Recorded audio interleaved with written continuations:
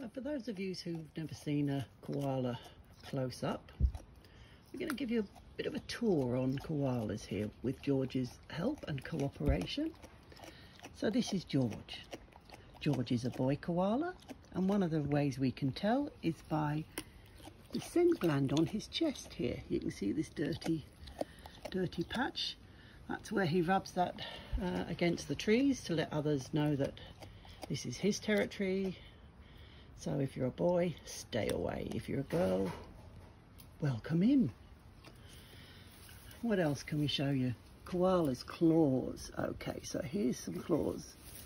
Koala claws. And as you can see, koalas have a double thumb. So 2 thumbs and 3 fingers. And very sharp claws.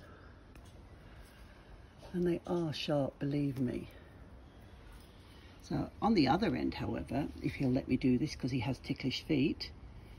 Oh, maybe not.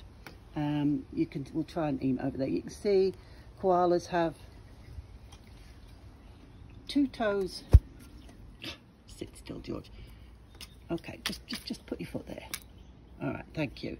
2 toes joined together there, but 2 separate claws. That's their grooming claw, and then they have 2 separate ones. And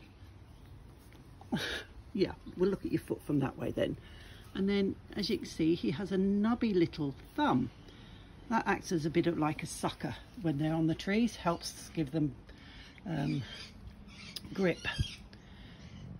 This is George's nose, which he's liking to show you. No, he's just wanting to come over here for some different leaf. Well, it's actually the same leaf. So they have this lovely big leathery nose, although it doesn't feel like leather. It feels very soft. And they have an incredible sense of smell because their eyesight, as you can see, they've got littleish eyes, is quite poor. So they rely a lot on their nose. What else can we tell you about them? Their fur, koala fur, is very thick and woolly and soft, which protects them not only from the cold but also the heat, and it also acts as a raincoat and repels water when it's really raining. Doesn't get into the under fur, so they stay nice and dry underneath. And these lovely fluffy ears. Lovely fluffy ears. Their ears are really quite small, but they look huge because they've got these beautiful fluffy tufts in them. So the hearing is also quite good. You can see they use their hands for gripping.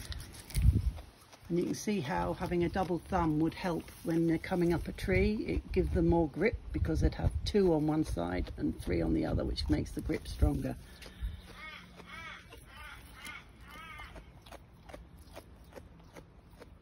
He's certainly enjoying his leaf. So that's koalas. The girls, by the way, this lovely white bib here is just pure white. They don't have a scent gland. Obviously, it's just lovely and white. So that's how, if you're from a distance and you get a look at a chest, you'll be able to tell if it's a boy or a girl. The girls do tend to have fluffier, rounder faces, and the boys is more long.